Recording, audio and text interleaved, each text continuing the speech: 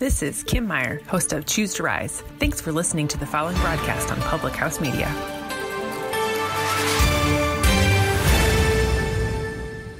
Hey, it's Baxter Colburn here from Public House Media. Did you know that we just added a store here at Public House Media? No, I'm not talking about a grocery store where you can go buy apples or bananas or peanut butter, which are all fantastic, especially when peanut butter's on all of those. Anyway, we've added a store here at Public House Media so you can not only come and represent your favorite podcast network, but also represent your favorite shows as well, too. Just go over to thepHmedia.com and look in the top right corner where you'll see the button that says Store. Click on that and you can search through all of our great products. Or if you go to our Facebook page, Public House Media, you can see on the left-hand side a tab that says Store. All of our products are listed there as well too. It's the new Public House Media store. You don't want to miss it. It is fantastic. Buy some of that great swag to support your favorite shows and to support Public House Media.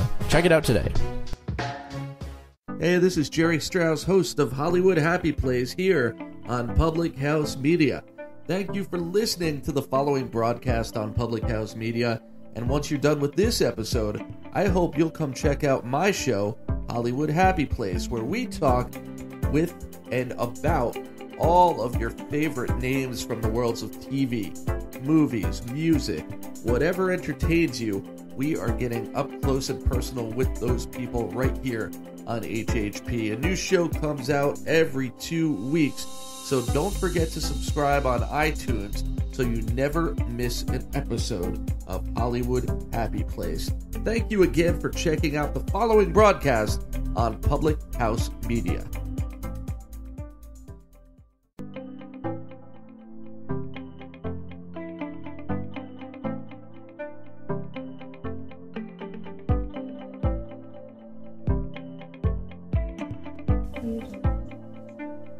Hello everyone, it is hashtag No Filter Friday and Samantha is here again because she can't not be on Public House Media. I sound like a crazy person because I was in Mexico last week and I got the Canton cough. So there's not going to be any tea spilling this week because I'm drinking all of the tea that would normally be spilled. I'm reserving it for myself. And I look like a crazy sick person, but on the upside, I'm super tan, so there's that.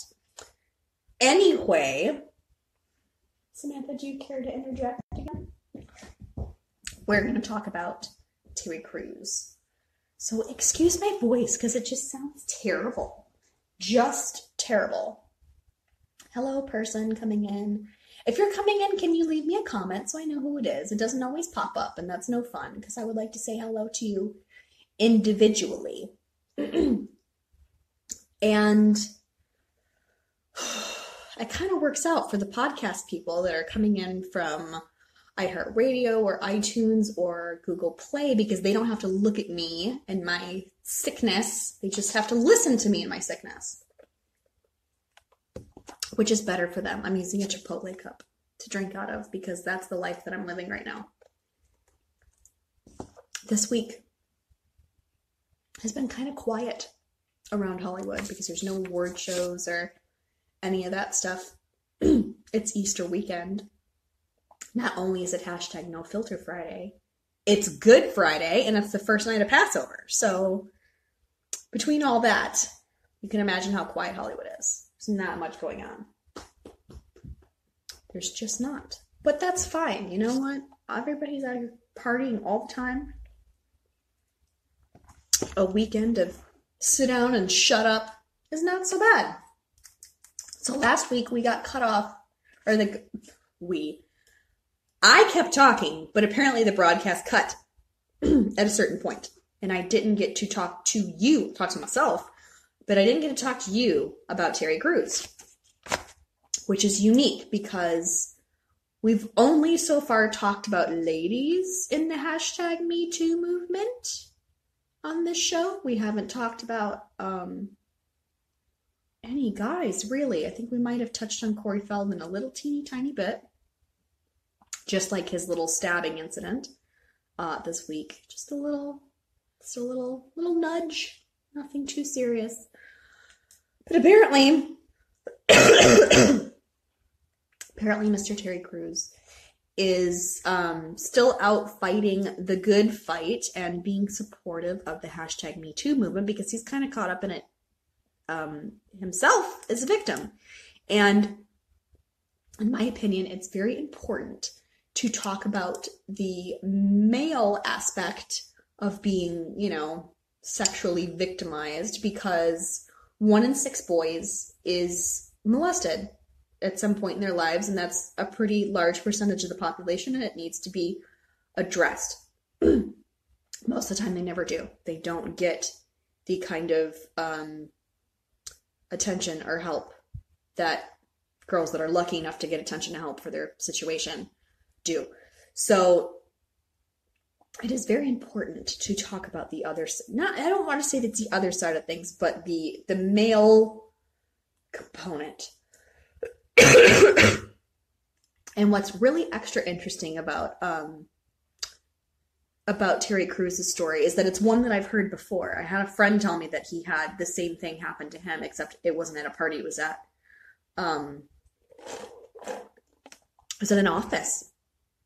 It was in an office at one of the studios in town.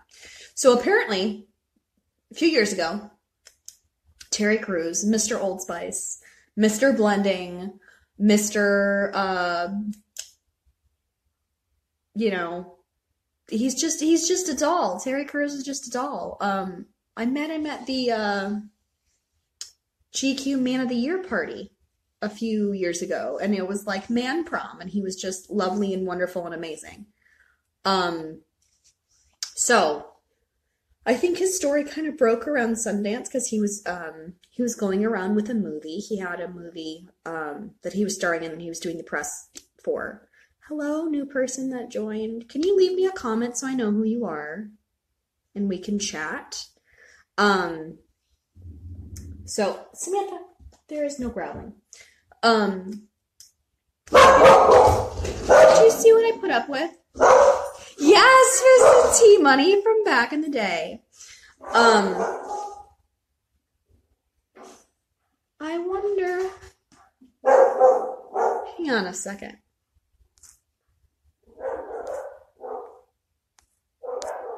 We'll let them bark for a while. Whatever. Anyway, so at a party, story is he was at a party and an agent from William Morris Endeavor, or I guess now just William Morris, named Adam Bennett, groped him at a party, and then apparently sometime later he told the higher-ups at William Morris what happened. The agent was put on leave, and Terry Crews dropped them as his agent, which is a really big deal, like especially if you're at a top 10, let alone a top 5. You can't just go switching agents. Like that's not how things work. Oh, hang on, my Postmates is here. I'm going to decline this, and you're going to come with me to get my Postmates. Because that's the life that we're living. That's the life that we're living. That's why the dogs are barking. They're not a bunch of crazies, turns out. Most of the time they bark at everything. They're not getting attention from me because I'm like, of course you're barking. Hello? Oh, hang on. Let me answer this real fast. A Postmate is a food delivery service. Okay, sorry. Rudely interrupted by Postmates because the place that I ordered from does not have the beverage that I requested. Issues. Issues in my life. Anyway, back to our good friend Terry Crews.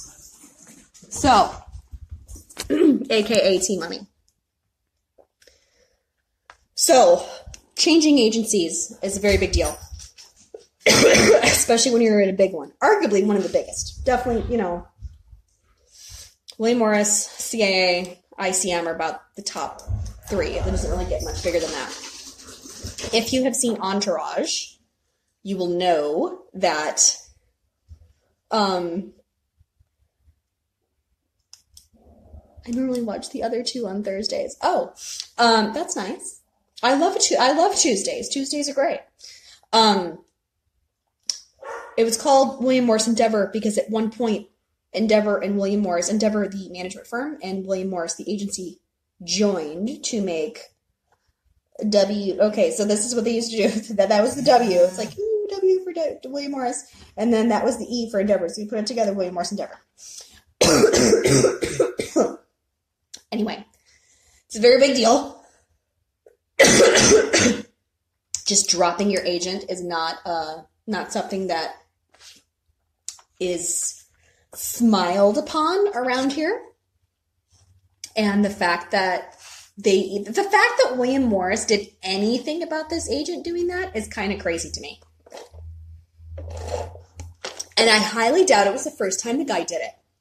Because if you have the cojones to go up to Terry Crews, who is a giant, and squeeze on his cojones, I feel like you have been emboldened at some other point in your life. I don't know. Is there such a thing as male-on-male privilege? I don't know. But apparently they put the guy on leave. And he has since moved agencies, which is good. Love new beginnings. New agents are great. They're hungrier. They're happier. They're ready to work. They're not just taking a bunch of hoes out on their expense account and cashing your checks. Which is what happens at big agencies because they have really nice, healthy expense accounts that they take up one side of Beverly Hills and down the other. But with that being said, he's been the only guy that's been like, yeah, I had a situation happen. And I know he's not the only one because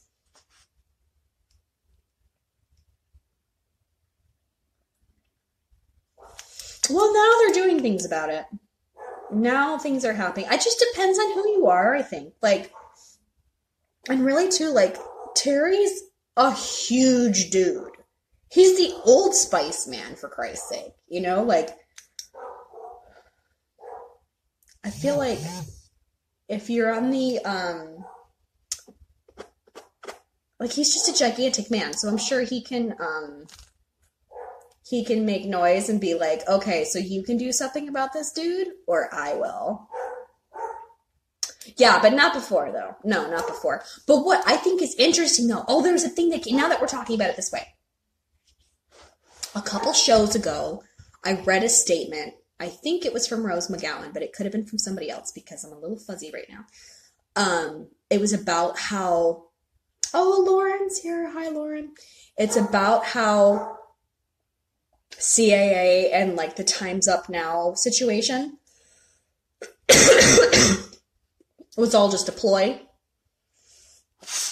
And it's like CAA was doing it, CAA was funding it, CAA, blah, blah, blah, blah, blah, blah, blah.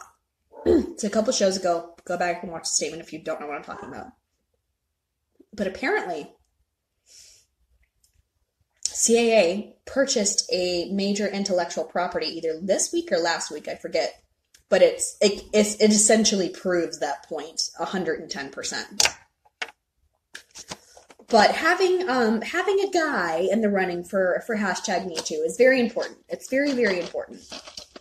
And like I said, I've heard this story before. I have a friend who is also a large dude. Lauren, girl, I'm late too. Does this not look late to you? This is late. Okay, I'm drinking out of a Chipotle cup. We're late at this point. Everybody's late to this party. Anyhow, what was I saying about Terry?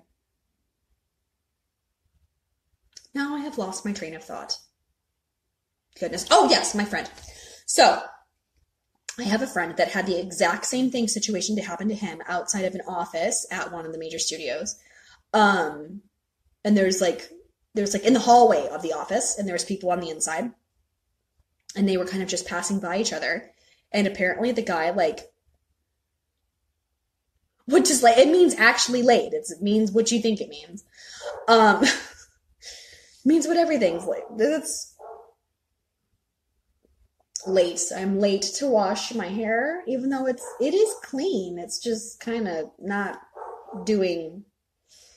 I was late and I didn't make my regular beverage. I mean, it's just It's behind. All of this is behind, up one side and down the other. But anyway, so my friend had the same groping incident happen with him at one of the studio lots outside of an office. And the guy, like, pushed him up a wall and, like, grabbed his junk and, like, I think he tried to kiss him or something. I don't know. It was very, very close to the Terry Crews situation. Just, it wasn't at a party. And it was in broad daylight, in front of people.